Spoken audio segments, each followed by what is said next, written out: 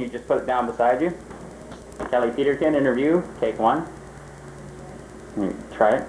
Kelly Peterkin interview, take one. Oh yeah. Kelly Peterkin interview, take one. Yeah, that's good. A day in the life of Kelly Peterkin. Okay.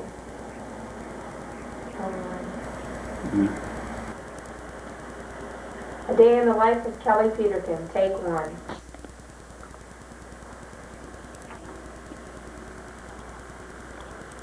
Good afternoon, Miss Peterkin. I understand that you attended Weeble when you first started out, and you were into the audiovisual department. Could you please tell us a little bit about that? Well, I took audiovisual for the 2 years I was at Weeble.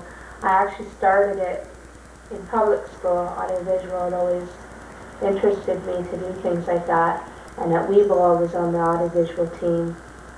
And I was always interested in cameras and electronics and anything mechanical involving music. I took electricity courses at Weeble and automotive, and Yes. I majored in music.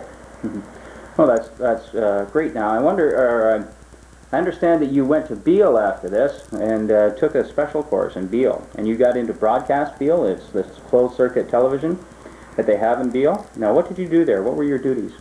Well, I got into broadcast Beale. Broadcast Beale is the only one of 2 high schools in all of Ontario that offers a broadcasting course. And it's actually just as good as the Fanshawe course. It's very well done, run by Mr. Theo. CHBB FM4 was the radio station. We learned how to cue records, how to make radio commercials and announce them, and do basic intros to records.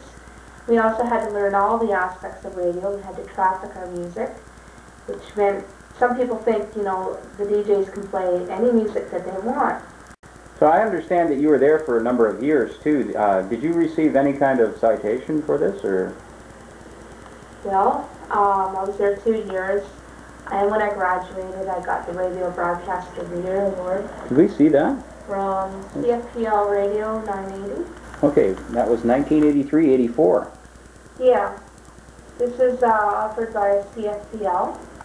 I also received, at that time, this is the Beale letter, and actually everybody in the broadcasting class that year, because we were doing so well, received the school letter to recognize our work in broadcast Beale. I really enjoyed the radio part. I volunteered for Midday Rock almost every day. That was when you got to play whatever you want. It was your free hour at lunch, and it was pumped into the cafeteria. That was my favorite part. I pretty much volunteered for that whenever I got a chance. So you were pretty popular with the population of Beale at that time, or did they even know who you were? I can't say I really got any feedback, but I enjoyed it anyhow. So I understand you worked for Cable 13 also. Yeah, during my time at Broadcast Beale, I volunteered at Cable 13. I was mainly camera person there. I volunteered for any show I could get. I did their bingo shows. It was pretty boring. The guys used to sit there and they'd have such a straight look on their face. And we were always trained Broadcast Beale to get the people to smile. And so me and my girlfriend get them to smile and stuff. And Tyrone Ferrer had an exercise show. I went on it once. It was pretty funny. And I worked on that. Tricked the people phoning in, they'd phone in expecting to hear what I was saying, Cable 13. We'd say, "Hello, McDonald's, can I take your order?" And they'd be like, I think I got the wrong number, and then we'd laugh and tell them they got the right number.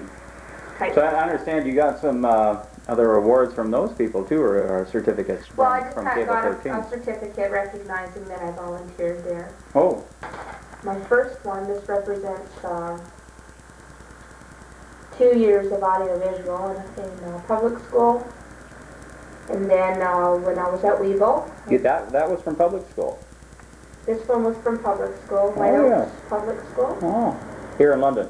Yeah, right in White Oaks. Now, did you ever think of pursuing a professional career in broadcasting or the media system?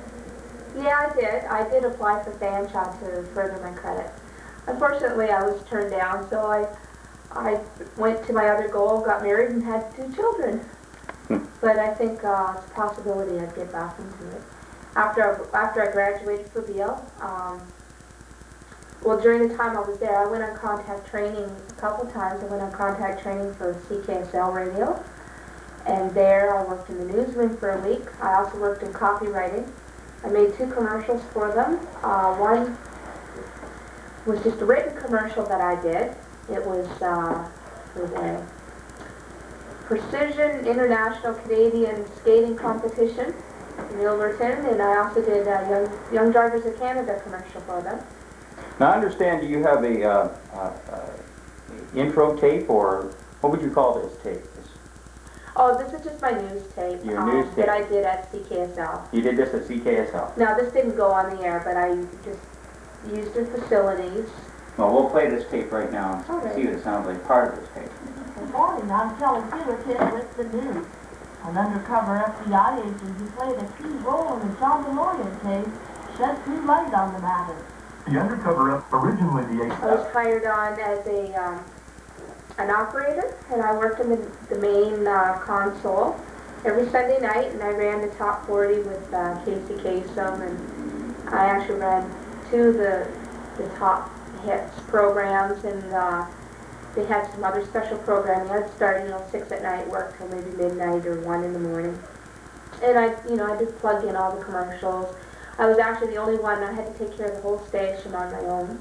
I would have to take care of the newsroom, make sure all the news was off the wire, and have everything ready for the next announcer, get his commercials ready, and queue up the reel-to-reel machines, and just answer all the telephone calls. That was the fun part.